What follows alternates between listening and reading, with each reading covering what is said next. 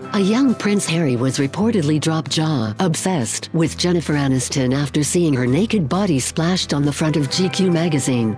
The then 24-year-old royal began texting the Friends actress and even described her as princess material, according to a new book. The writer claims that Aniston's racy 2009 photo shoot where she stripped off everything but a tie blew Harry away.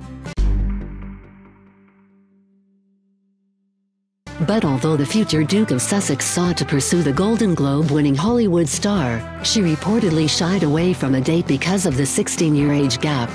Ian Halperin, author of an upcoming book about Aniston, writes, he told a close friend his favorite actress was Jen and got her number. He texted her and sent emojis, according to the Sunday Mirror. One source told me Jen was aware of Harry's crush but didn't want to lead him on because of the age difference. Aniston, 50, starred in Friends as sheer actor Rachel Green from the show's inception in 1994 until it ended a decade later. Coincidentally, the part Harry's wife Meghan Markle played in Suits was also called Rachel. And Princess Diana, Harry's mother, is thought to be one of Aniston's most important role models, Halperin claims.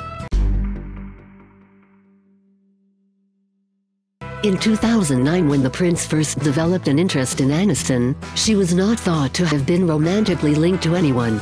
It had been 4 years since she split with her first husband, fellow Hollywood star Brad Pitt.